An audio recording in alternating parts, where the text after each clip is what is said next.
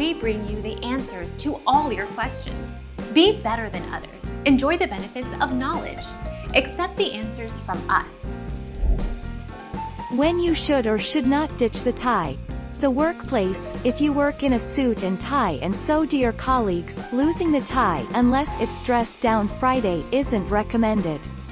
If you're interviewing for a job that doesn't require a tie, such as a tradesman, leave it at home and wear a perfectly ironed shirt.